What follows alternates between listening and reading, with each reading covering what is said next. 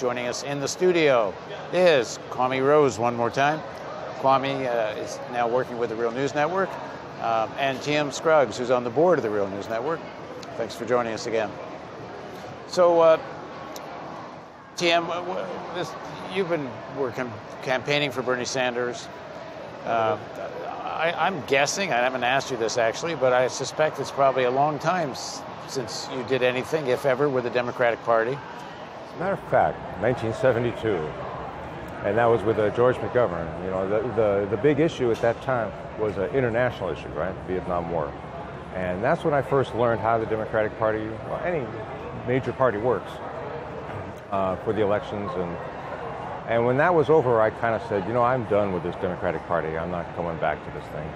And it's only been the candidacy of Bernie Sanders that kind of got me to go out and make a little bit of a help. And I think that a lot of Sanders supporters are in that position. Either they're young and it's the first time they got involved in politics, right, but even so, they were not drawn into any kind of political action that had to do with the Democratic Party before.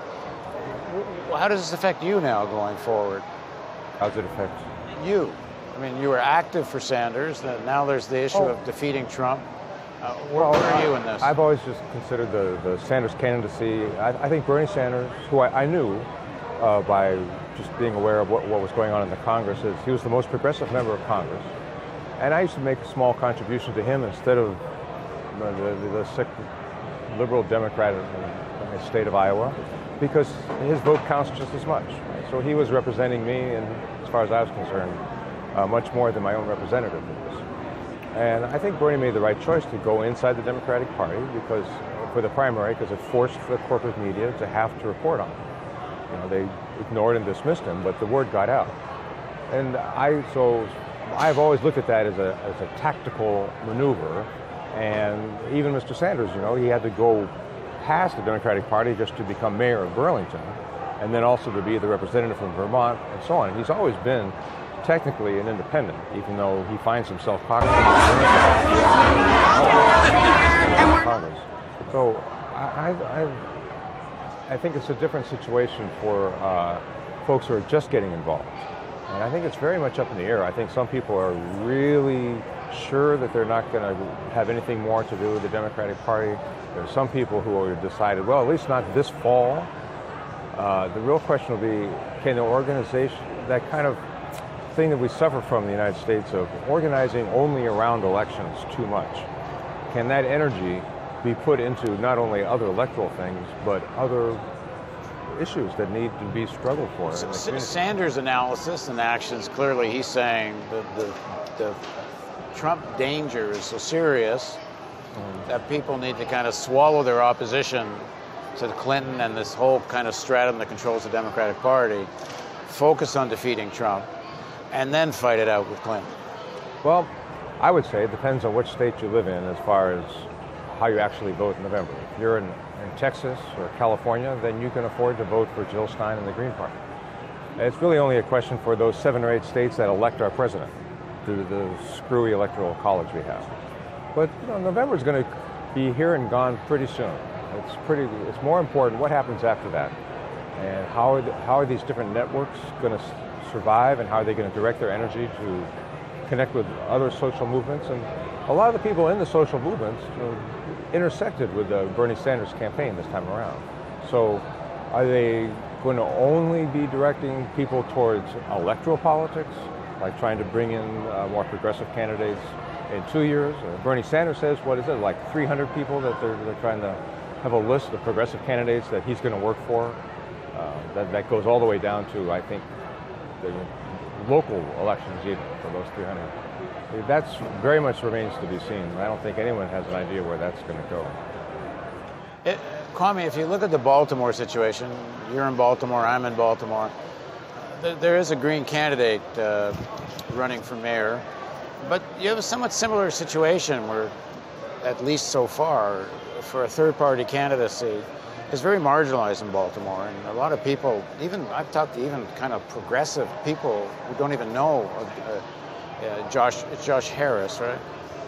Josh's candidacy,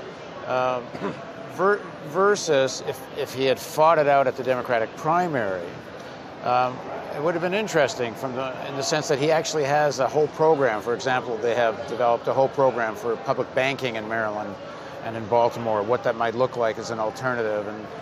And if he'd been up there on the stage of an all-candidates meeting in the Baltimore primary, I think he would have actually killed everybody, because I was at a couple of these all-candidates meetings, and they couldn't have been more mundane. As a tactic, take Baltimore. Does it make sense running outside as the third party, or would it have made more sense to fight it out in the primary?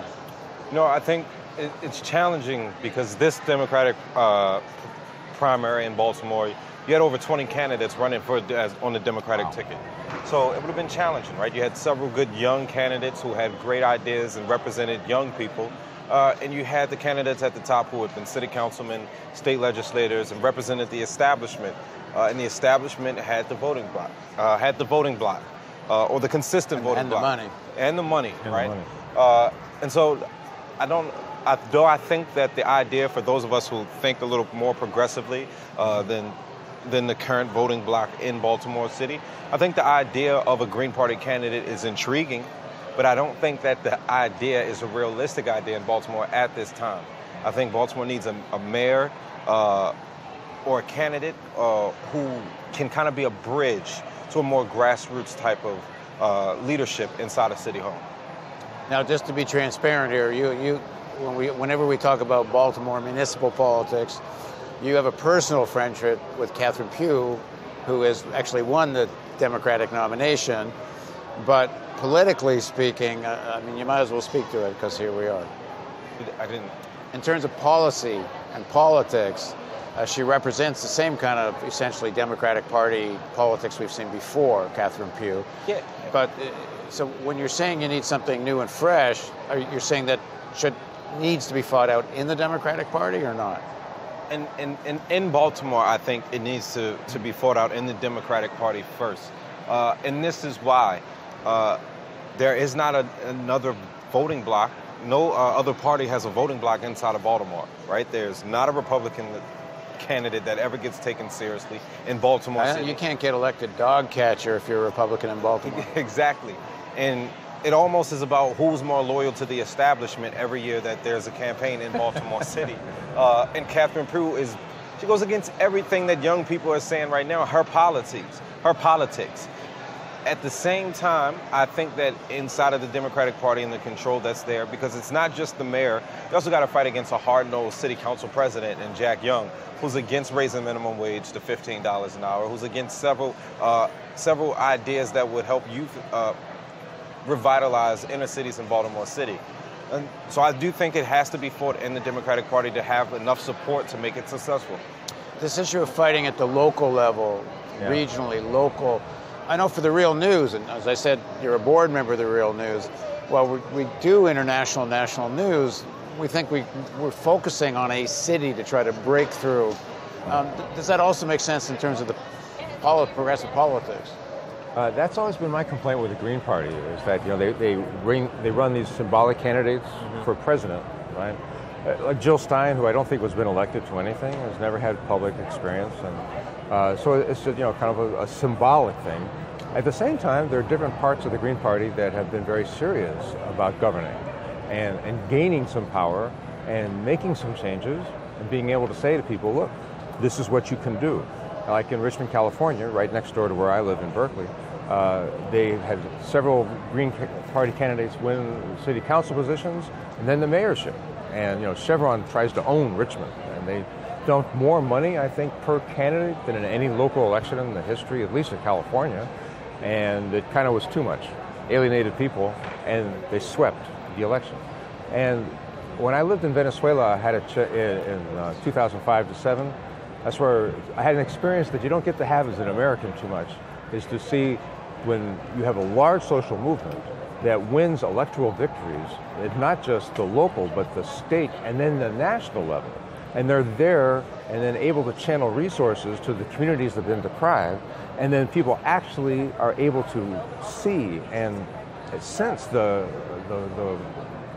being cut into the wealth of the nation. And it motivates them. It's that positive change that well, look, we can do something. And so then they are motivated to do more. Then they pressure the people who've been elected, and then the people who are elected then do more, and then that stimulates the base more, and it became this kind of wonderful mechanism that really was transforming the country. And there is a unique opportunity here, though, I think, for the Green Party because of what's happening. Oh, yeah. Meaning, if they can get to 15% and get into the debates, that would be quite a breakthrough. And I actually have asked some of the Green Party people. I don't think that's going to happen.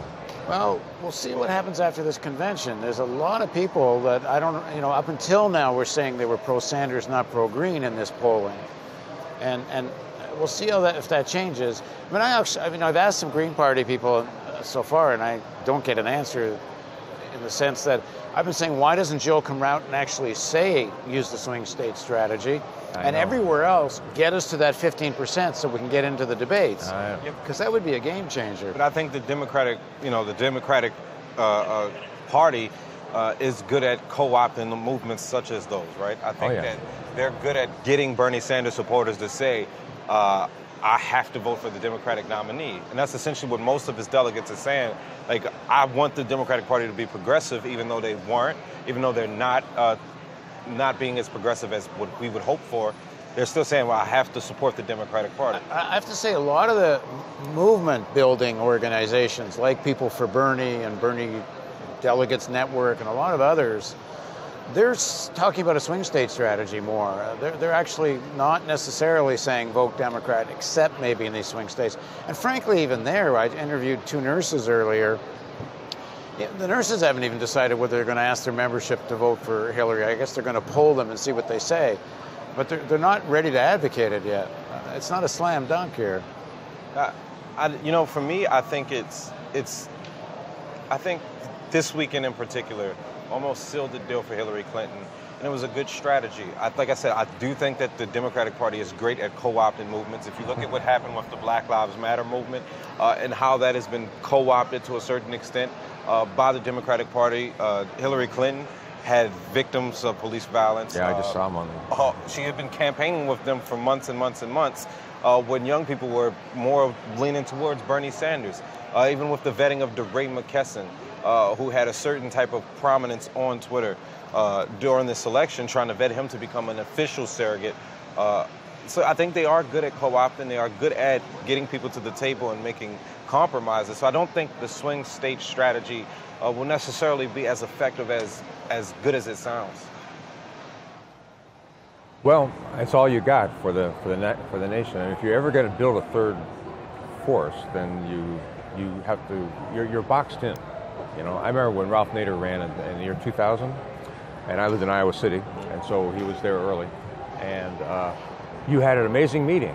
It was young people, there were middle-aged people, there were older people. It was very diverse. Everyone was fired up, and the result was, wow, look how effective this system works. This energy has nowhere to go.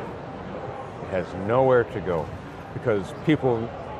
Iowa was a swing state, maybe still is. I'm not sure just where they're coming at. They keep electing Republicans, Democrats. So people are afraid. Well, we can't go for something like this because then we'll elect, the Trump of the year, whoever is elected there. That's why I think local strategy for the Greens is where you can have much better chance of starting to demonstrate that you're a serious party and that you are not just a symbolic gesture. You are real, and you're here for the long haul, and you're not going away. And we're a real choice, and if you elect us, we will really make things happen. But something that, just like you pointed out, that the Green Party does not just talk about the swing state strategy in general, like everyone's supposed to vote for us, no matter where. It's just crazy. And they also don't even talk about how, we need to have a constitutional convention or something to change the electoral college system. So we just have a popular vote like every other major nation does. All right, thank you both for joining us. We'll be back again over the course of the next few days. Thank you very much for joining us on the Real News Network.